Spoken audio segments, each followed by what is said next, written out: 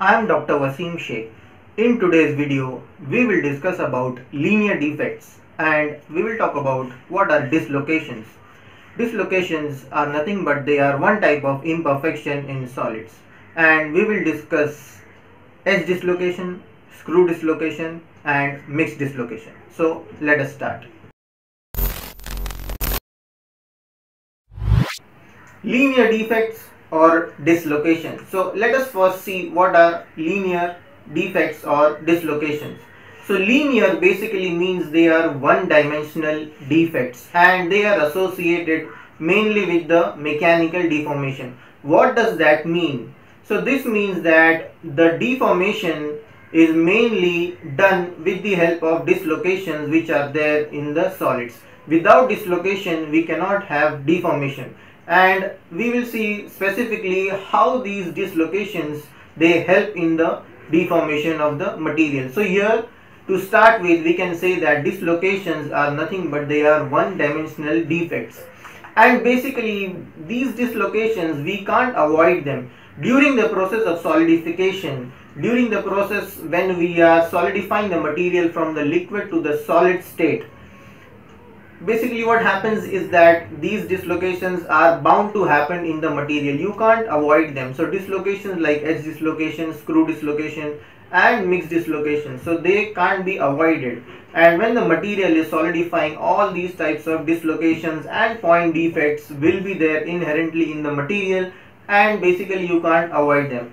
So here we'll see that dislocations are nothing but one-dimensional linear defects around which atoms are misaligned. So atoms are misaligned in the planes, and we'll see how these are misaligned, and virtually all crystalline materials contain some dislocations that were introduced during the solidification and thermal stresses from rapid cooling. So you can't avoid them. They are there again inherently because of the process of solidification.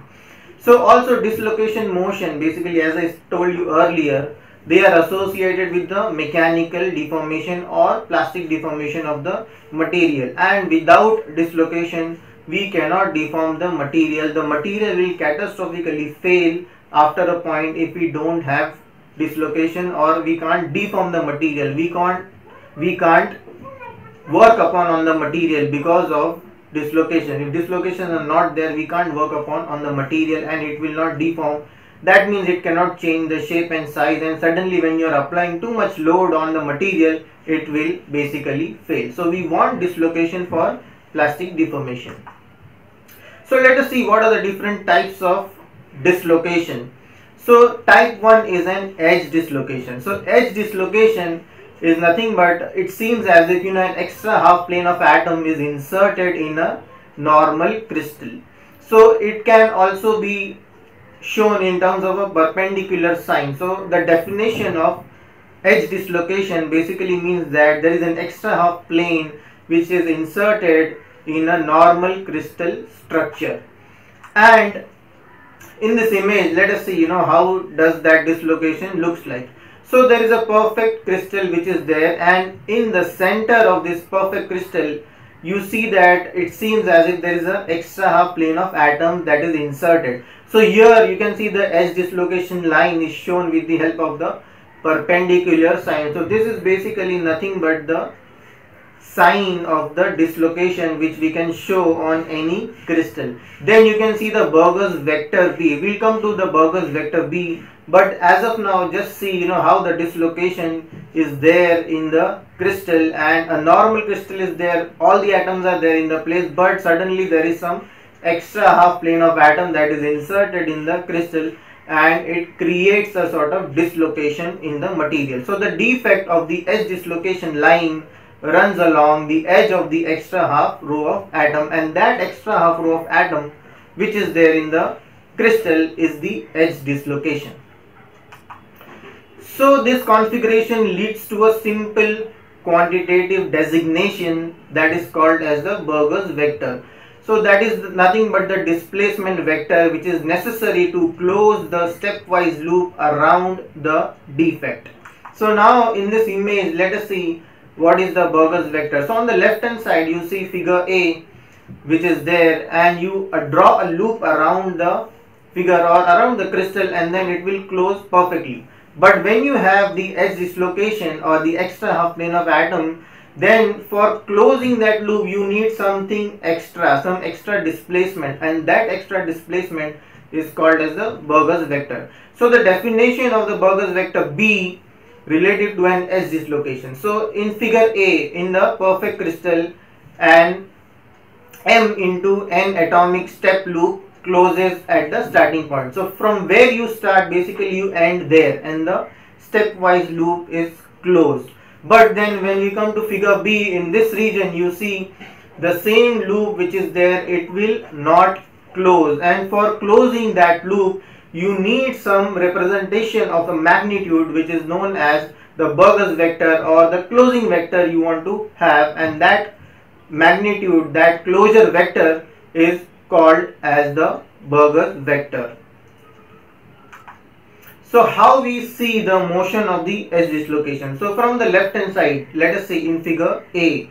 So in that figure you see the extra half row of atom which is there at the plane A, and you are applying stress from the top and from the bottom. So from both the sides you are applying a stress, and the slip plane is there at the middle, and the edge dislocation is sliding or moving along the slip plane. And when you are applying the load, basically what is happening is the extra half plane of atom is shifting from A to B. In figure B you see that it is on the plane B. Then when you move further, it goes on to the plane C, and similarly it will go on moving, and then it will come out of the crystal, and that is a unit step of slip which is known as the Burgers vector. So in similar way the edge dislocation will glide on the slip plane, and it will go on, and because of this the material is deforming. So that is what we said earlier, that what do we mean by the material deforming with the help of dislocation. Basically when this dislocation is moving, we are getting deformation. We are plastically deforming the material because of the movement of dislocation. Imagine if the dislocation is not there and you are trying to deform the material will break catastrophically. There will be a crack and the material will directly fail. That is what happens in normal brittle material, because we don't have these deformation, or sorry, these dislocation to move internally. Again, one more image we can see here, the motion of edge dislocation. Here the green color plane is the extra half plane of atom which is there, and direction of the Burgers vector, you can see the direction of the stress, you can see the gray color plane is the slip plane which is there, and the blue color line is the dislocation line, and that is the extra half plane of atom which is moving along the slip plane when you are applying a stress. This is an actual image or a micrograph of the edge dislocation. Here the red color line which has been drawn on the image, this is an actual image which shows that from the bottom side, if you look clearly, you can see there is a row of atom which is inserted. So normally we saw the earlier image which was a schematic where we saw the extra half plane of atom which was coming from the top. But here we are looking at an actual image where we can see the plane coming from the bottom side. So it can be from top or it can be from the bottom. So that is not the thing which we are learning here. We just see that in edge dislocation there is an extra half plane of atom which is there, and that will cause the deformation or the material to plastically deform. Okay, so that was type 1 edge dislocation. Let us move on to type 2, which is the screw dislocation.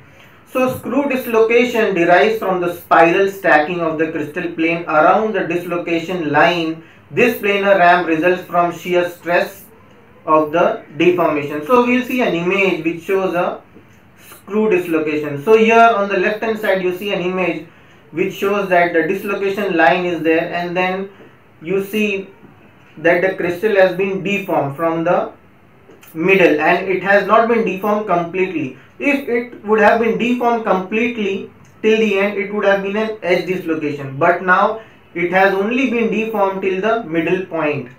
And then basically the right hand side image shows that the top view of the left hand side image, and from the top you can see how the screw dislocation is there, and again here you see the Burgers vector. So the dislocation line extends along the line AB.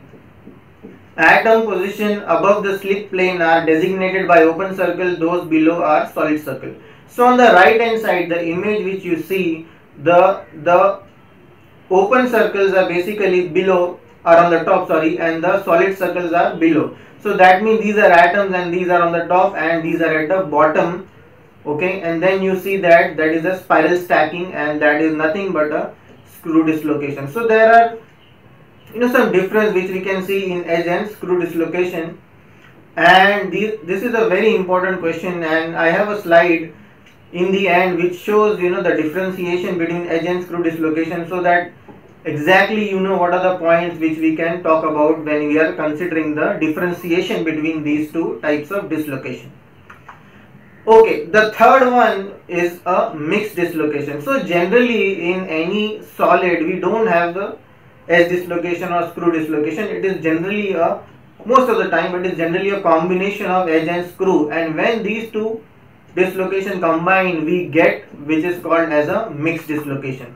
So here in the image which is there on the left side, you see that the screw dislocation has started to form, and then it comes out from the other side, and then it forms an edge dislocation. So basically it is not completing, as we have seen in the screw dislocation from the line A to B, it is not completing its line, but it is abruptly coming out from the edge on the surface. So in the edge it is in the surface, in the edge it is the edge dislocation, and from where it is starting, as you see in the image, it is screw dislocation. So from one point it is screw, in the end it is edge, but in the middle it is nothing but mixed dislocation. So most of the solids, they have a mixed dislocation which is there. So dislocation changes the direction and nature within the crystal, as in it goes from edge to mixed, and then it goes to screw dislocation. So basically the Burger's vector will be the same at all the point during the edge dislocation line or on the edge dislocation line. So the Burger's vector will be same, it will not change.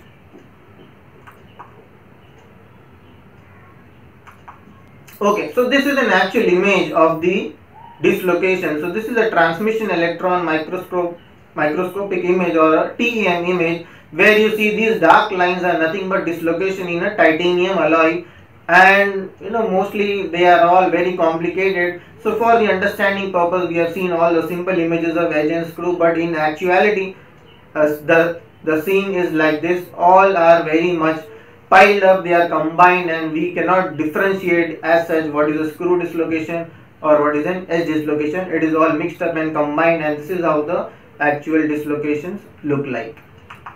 So now this is the slide which I was talking about, where we will discuss about the differentiation between edge and screw dislocation.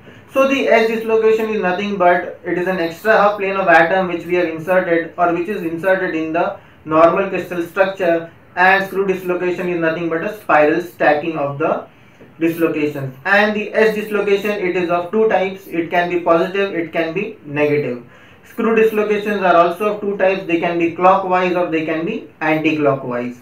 The relationship between the dislocation line and the Burger's vector is perpendicular in the edge dislocation. The relationship between the Burger's vector and the dislocation line is parallel in the screw dislocation.